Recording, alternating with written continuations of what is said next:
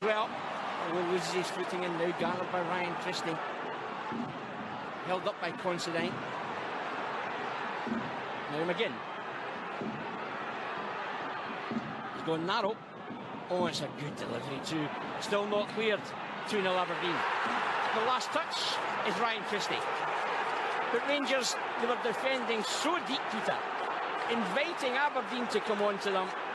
And when that deep delivery, always the second ball, the danger, knocked back across the face of goal.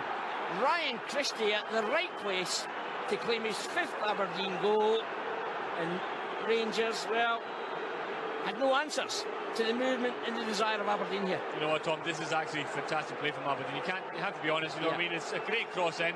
A lovely touch from Adam Rooney, putting the ball in. He places it back into Christie's head.